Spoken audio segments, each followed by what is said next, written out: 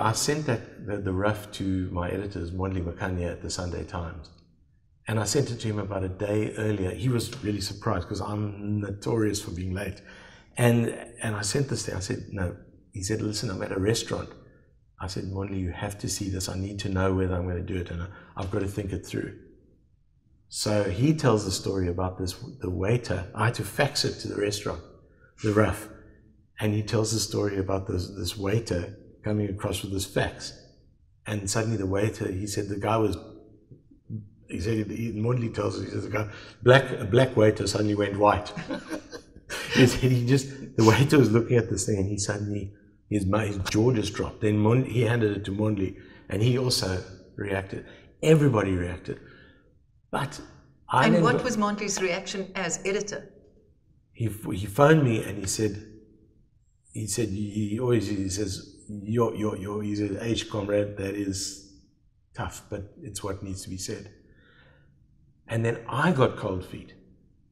I got cold feet because, not because of Zuma or the politicians or the repercussions, but I suddenly thought, how would women see that cartoon? A gang rape situation or potential gang rape.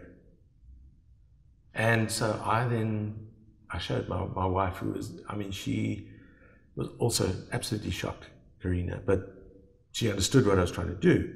But we decided that the best thing would be to send it around to some female journalist colleagues. And all this had to happen within 24 hours. Yeah. And we sent it to a couple of, and they all told me that it knocked the breath out of them. And then they looked at it for a minute and then they said, but it's right.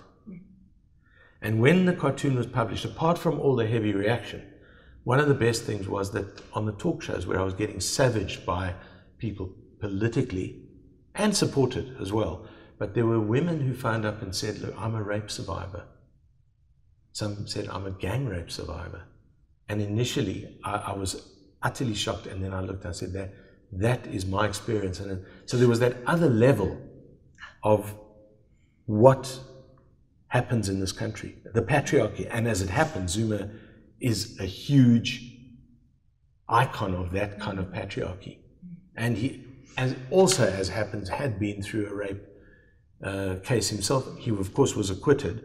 And the cartoon is metaphorical, so it's not about his rape case. It's about a metaphorical figure of justice.